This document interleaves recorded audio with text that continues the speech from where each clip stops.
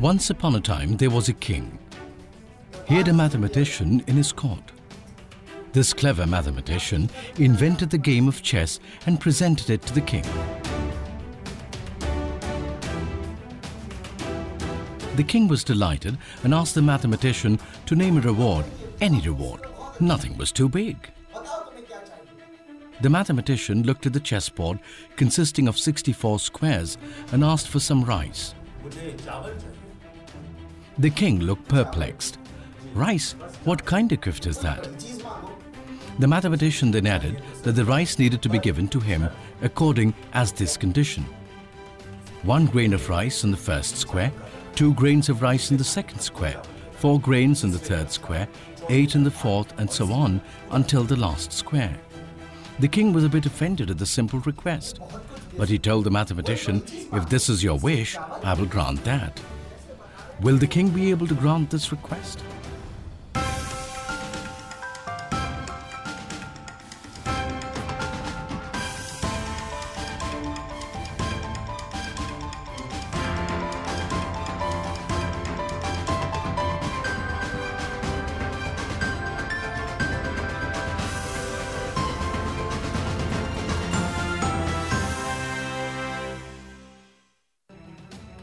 Welcome to another episode of the Maths Factor, where we're going to explore the intricacies of algebra. This is no textbook journey. We'll tell you stories, riddles, and real-life problems to bring this subject to life. Keep watching to see algebra like never before.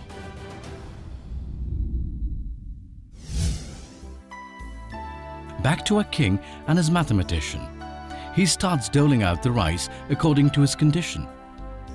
And so, on the first day, the mathematician got 1 grain. He got 2 in the second, 4 in the third. And the king looked amused at the stupidity of the seemingly brilliant mathematician. If we progress along the same lines, on the 6th day, the mathematician will get 32 grains of rice. On the 8th day, he will get 128 grains. And on the 16th day, he will get 32,768 grains, which is about 1 kg of rice. But soon the numbers started increasing, and the king started getting restless. Soon the king realized that he would need to resign on his promise. He just would not have enough rice to complete his gift. Now, if he had some understanding of algebra, he clearly would not have been in the situation he was in. Let's see what he should have been able to work out. The first square is 1, the second 2, the third 2 into 2, which is 4, the fourth square 2 into 2 into 2, or 2 cube, or 8. So the number of grains in the 64th square is 2 to the power of 63, which is, wow, that's really large, isn't it? Well, the story is a sad ending. Not only was the king unable to keep his promise, he was so annoyed with our mathematician that he had him beheaded. Much like the king, most of us don't get the point of algebra, do we? It's something we plow through in school and discard at the first point that we can. But we could shift perspective and look at algebra as a mystery, as a search for the unknown x.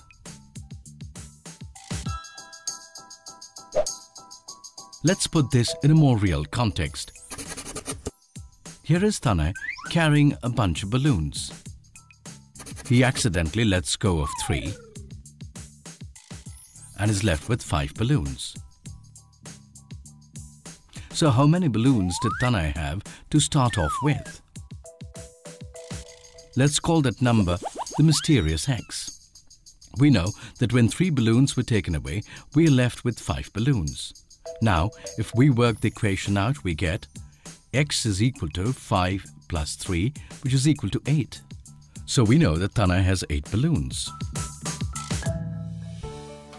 Besides helping Tanay figure out how many balloons he has, algebra powers much of our lives, starting from working out quantities in the kitchen to converting measurements from one system to another.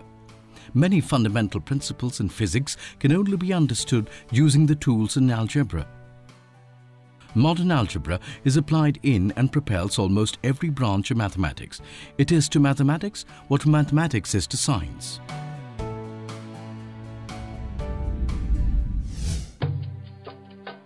Now, a lot of algebra originated from the Middle East, from Persia to be precise. And one mathematician is central to this story. His name is Muhammad ibn Musa al-Khwarizmi. He was born in 780 AD in Khwarizm, a small town in present-day Uzbekistan. He and his family then moved to Baghdad. At that time, Baghdad was under the patronage of the Abbasid Caliphs. The Caliphs, for 3 generations, had put together a magnificent scientific academy called the House of Wisdom at Baghdad. Much learning from all over the world was centered here through this time. Al-Khwarizmi flourished in this atmosphere. He was a scholar at the House of Wisdom and was later appointed the Caliph's librarian. He wrote a famous book called Hisab al-Jabr wal-Muqabla in 825 AD. The word algebra comes from al-Jabr. Now, Khwarizmi's books came to form the foundation of algebra and actually established it as a separate discipline.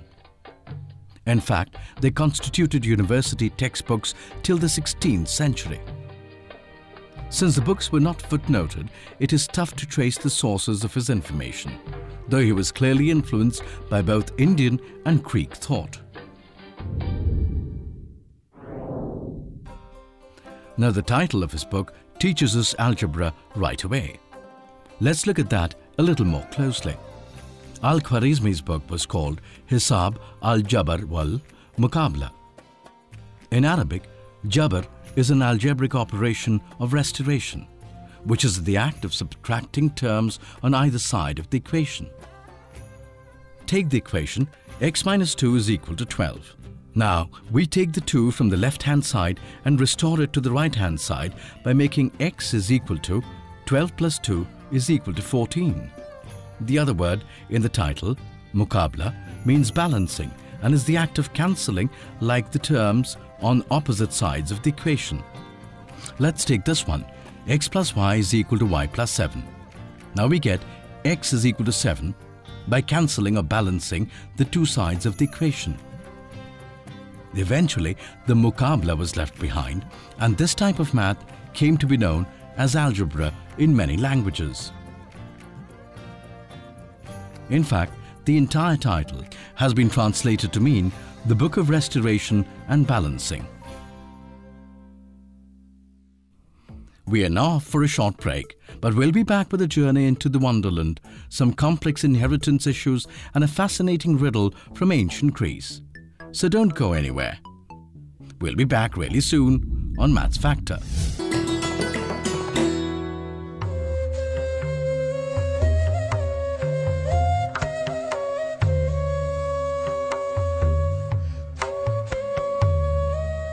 Delhi's rich history and heritage is also a story of monuments marking the beginning of eras and kingdoms.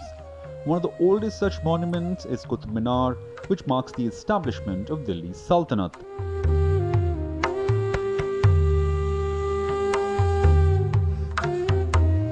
Qutb Minar was commissioned by Qutbuddin Aibak, who laid the foundation of Mamluk dynasty rule in India.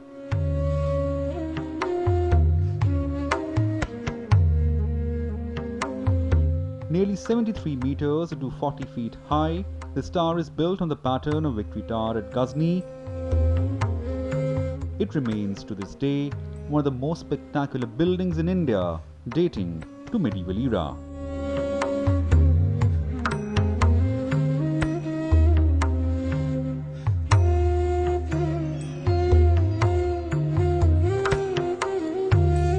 The red sandstone minaret is divided into 5 stories, each of which has a balcony.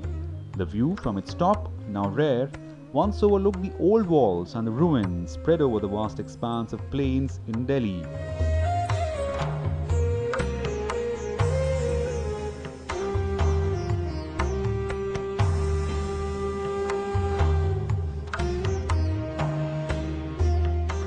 While the construction began in 1192 AD, Qutbuddin Aibak didn't live long enough to see it completed. The Minar was eventually completed in 1220 by his successor Iltutmish.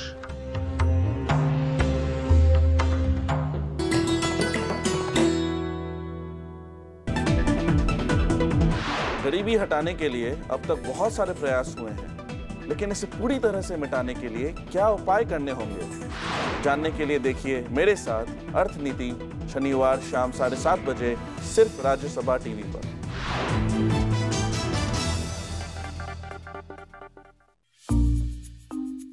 On our journey through algebra, we were exploring Al-Khwarizmi's famous book that translates to the Book of Restoration and Balancing. Now, the very same idea of restoration and cancelling comes up in Lewis Carroll's classic Alice in Wonderland. And this is not as curious as it first appears, since Lewis Carroll, who was in reality Charles Dodgson, was actually a mathematician at Christ Church College, Oxford.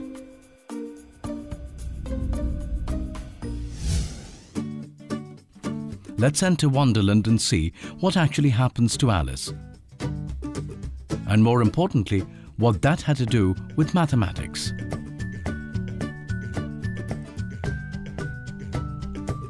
Alice plunges down a rabbit hole and this kickstarts her adventure. She meets an advice-giving caterpillar who is beside a large mushroom and is smoking a long hookah. At this point of the story, Alice has already experimented with proportionality and has eaten a cake that made her grow bigger and has drunk the liquid that made her grow smaller. The caterpillar then gives her some additional information. One side will make you grow taller, the other side will make you grow shorter. One side of what? The other side of what? Thought Alice to herself. Of the mushroom, said the caterpillar, just as if she had asked it aloud. And in another moment, it was out of sight. Alice, clearly a risk-taking young woman, samples the mushroom.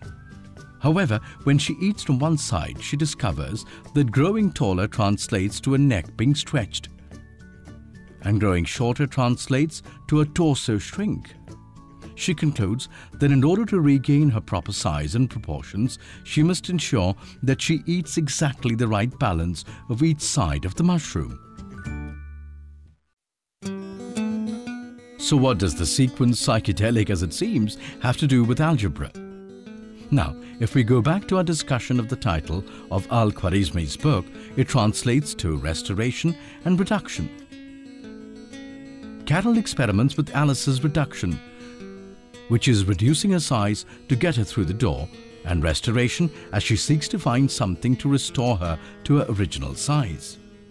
Now, many mathematicians believe that Carroll's writing was an exploration of new modern mathematics that were emerging in the mid-19th century.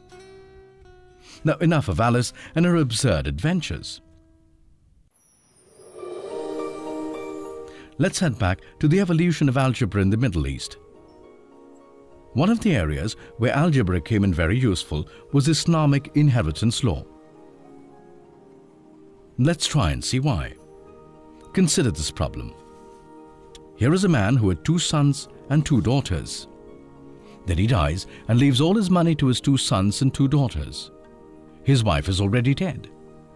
The rule of the law is that each son gets twice as much as the daughter, but the sons have to get the same amount as each other. Now, if he has 24,000 gold coins, how much will each of them get? Now let's use algebra to try and solve the problem. If each daughter inherits X coins, then each son inherits 2X. With 2 sons and 2 daughters, our equation will read 2X plus 2X plus X plus X is equal to 24,000. 6X is equal to 24,000 implies that X is equal to 4,000, which means that each daughter gets 4,000 and each son 8,000. A bit gender biased, but it does show us how useful algebra can be.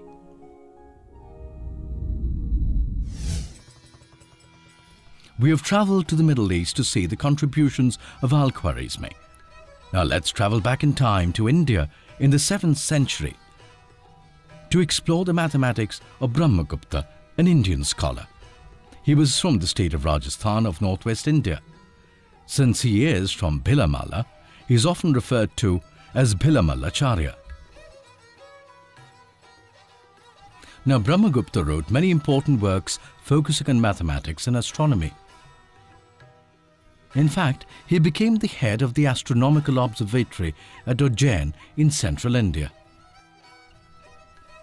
Brahmagupta introduced extremely influential concepts to basic mathematics, including the use of zero in mathematical calculations and the use of mathematics in describing and predicting astronomical events. Much of what he worked on was not even thought about in the West until 1,000 years later. Much of his work was composed in elliptic verse.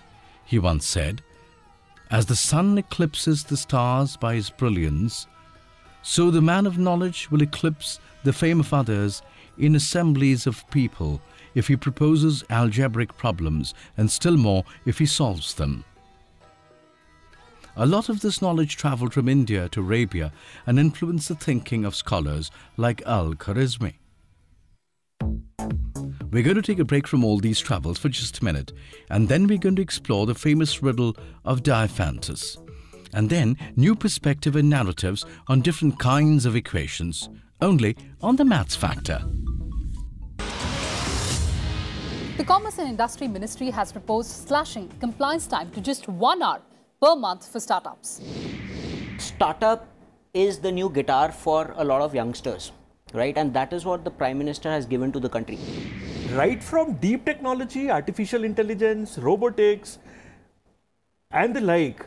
The other end of the spectrum, you have social services like agriculture, soil testing, water, wastewater. This entire spectrum is now buzzing with innovation, and startup enterprises are taking up.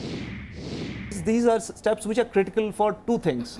First, for job creation. Second, for improving the country's ranking on ease of doing business.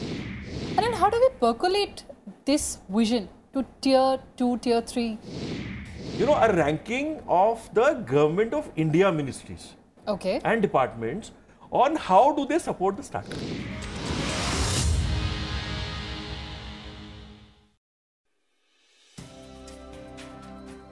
On our journey through algebra, we've explored the work of Brahmagupta and Al-Khwarizmi. We next move to look at Diophantus, a famous mathematician from the 3rd century. Now we know pretty little about Diophantus' life, except his age, which is couched in the form of a riddle. Sounds intriguing? Let's check out the riddle. Quite the riddle. Let's take it a line at a time and try and decipher this. To do that, let's presume Diophantus' age is X. Now, God gave him his boyhood 1/6 of his life, means that his youth lasted 1/6 of his life. 1/12 more his youth while whiskers grew rife, means he grew a beard after 1/12 more. And then yet 1/7 ere marriage began, tells us that after 1/7 more of his life he married. In 5 years, there came a bouncing new son, which is quite clear in itself. Alas, the dear child of master and sage, after attaining half the measure of his father's life, chill fate took him. Sorrowfully tells us that the son lived only half as long as his father. After consoling his fate by the science of numbers for 4 years, he ended his life. And we realize that Diophantus died 4 years after his son. Now we can use this information to craft this equation. And if we keep simplifying this like this, we reach the conclusion that Diophantus lived to the age of 84, while his son only lived to be 42.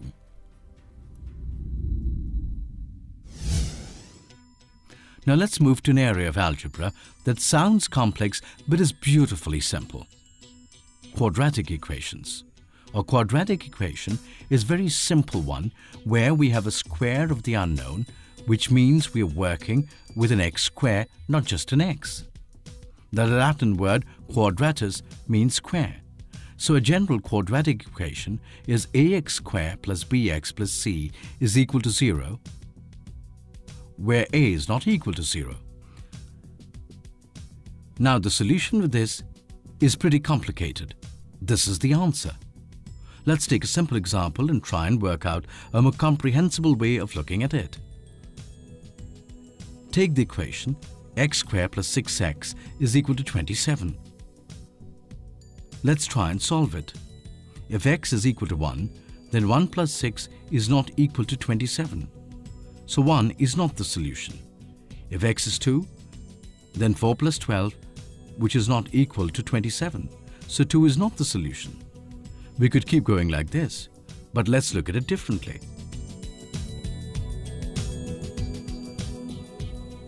Think of the first term as the area of a square with side x.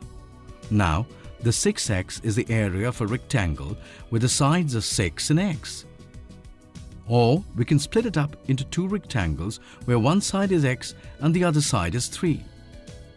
Now if we attach the rectangles onto the square, we'll produce an area which is equivalent to x square plus 6x. Now according to our opening equation, this is equal to 27. Quite right, 27. Now look at the missing corner. Aren't you itching to fill it with another square? Go ahead and do that. This square has a side of 3, and so our square has an area of 9. We need to add this to both sides. Now the right hand side is a square with a side measuring x plus 3. So we can write the equation as x plus 3 whole square is equal to 27 plus 9, which is equal to 36. Now the whole complexity of the quadratic has been ironed out, hasn't it? Now very simply, x plus 3 is equal to 6, which means x is equal to 3. This solution was actually suggested by Al-Khwarizmi, and what completes its elegance is that it can be used as a solution for any quadratic equation. I need to add in just one point that Al-Khwarizmi missed. When we look at the square root of 36, both plus 6 and minus 6 are possibilities. During Al-Khwarizmi's time, knowledge of negative numbers was not so prevalent. So, the other solution to a problem is x plus 3 is equal to minus 6, so x is equal to minus 9. And that ties in beautifully with the starting formula and explains why there is a plus and minus option before the square root.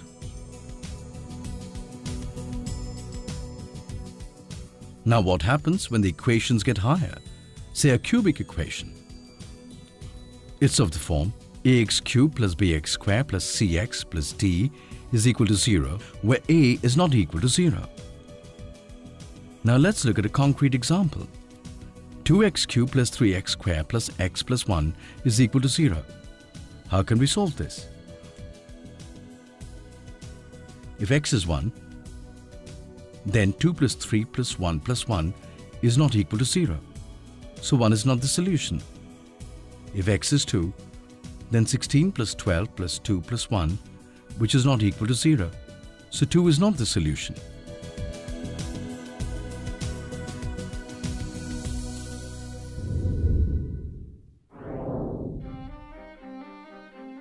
In Europe at this time, mathematical contests in public forums was common.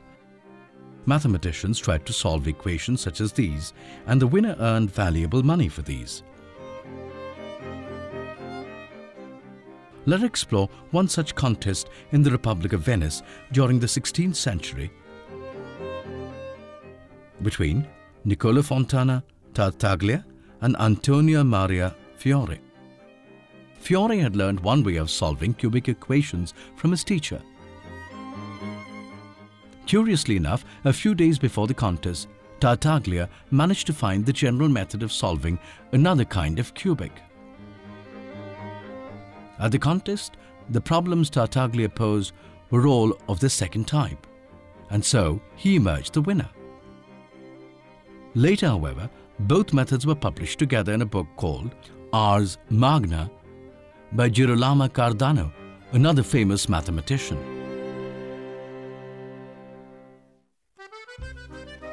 Let's fast forward another 13 years. Cardano had a student called Lodovico Ferrari. Ferrari managed to solve the quartic, which are equations where x goes up to the power of. Then, in a repeat of history, Ferrari challenged Tartaglia to another public context. Tartaglia was extremely reluctant to dispute with Ferrari, still a relatively unknown mathematician, but finally agreed. On 10th August 1548, the contest finally took place. By the end of the first day, it was clear that things were not going Tartaglia's way. Ferrari clearly understood the cubic and quartic equations more thoroughly and won the contest. After all this, the solution to cubic equations is usually known as Cardano's formula. Poor Tartaglia died penniless and unknown.